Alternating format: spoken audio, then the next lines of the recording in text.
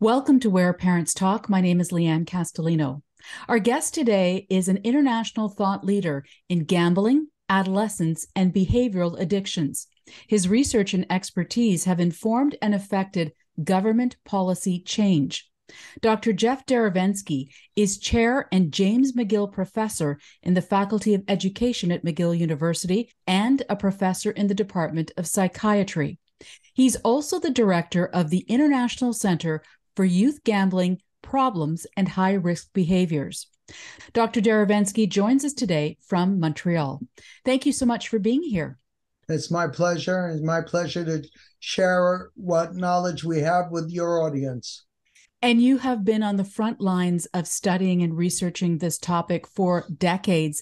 So, Dr. Derevensky, what concerns you most about the prevalence of sports betting and online gambling as we see it today? Well, we know that gambling in general has changed dramatically in the last 2 decades. We've gone, as you mentioned, much more towards online gambling. And now in Canada and across the U.S., as well as internationally, sports wagering is now really taken off. In Canada, the government has said it's no longer part of the criminal code. It's left the provinces to decide whether or not they would like to engage in sports wagering. And the same thing is true in the United States, where they've revised their national standards, and state after state after state is now adopting sports wagering. We should mention that depending on where you live in Canada, the legal age to engage in gambling is either 18 or 19, depending on the province you live in. Dr. Derevensky, is there a particular statistic that you can share on this topic that you really think should give us all pause? Well, I think what's really important for your audience is when we think about gambling or gambling problems, we typically view that as an adult activity. Yet we know the prevalence of adults with gambling problems, or we now call them gambling disorders, is anywhere roughly between 1% and 2%. When you look at younger people, those adolescents, we find anywhere between 3% and 4% are having significant gambling-related problems. And then if you take the 18-year-old adults and look at those people 18 to 25, they are amongst the highest prevalence of gambling problems within the general range of adults. So in terms of those statistics, as it pertains to adolescents and young adults, where does gambling addiction, let's call it, fall within the sort of the range of other behavioral addictions in that age group? So gambling is one of the highest prevalence rates of potential behavioral addictions that we can have.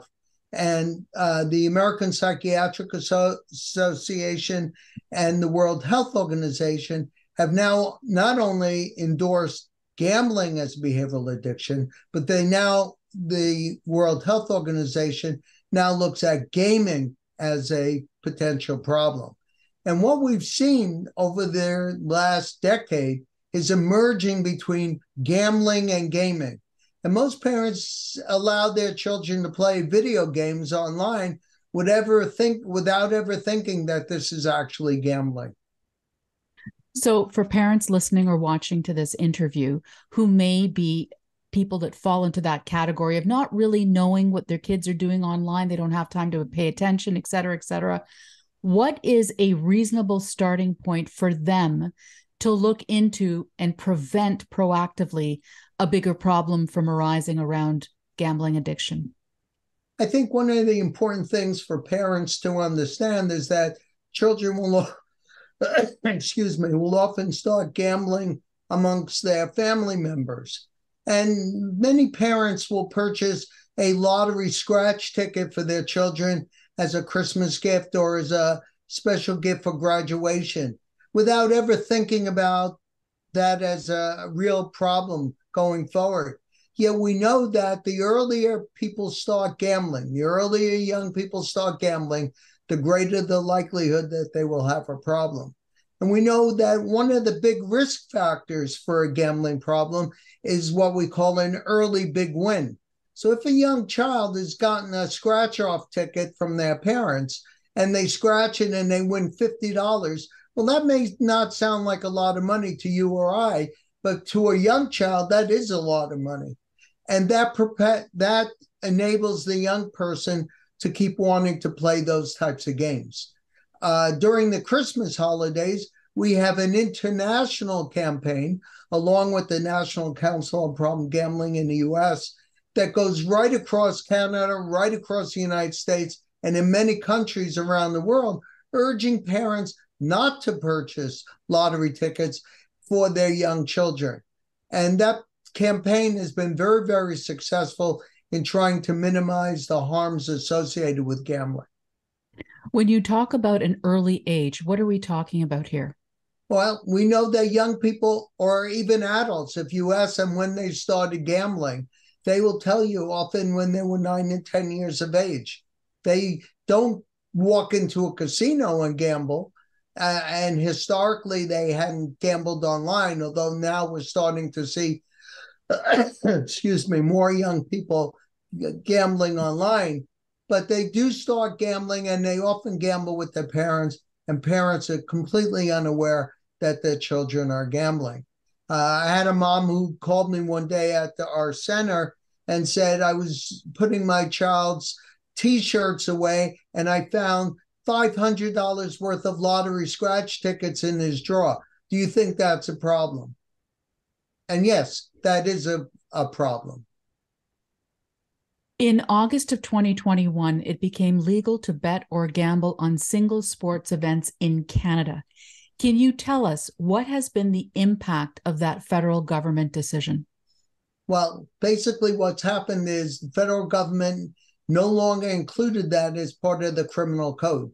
And they then allowed the provinces to decide on their own whether or not they would like to incorporate sports wagering either online or in land-based venues or casino venues.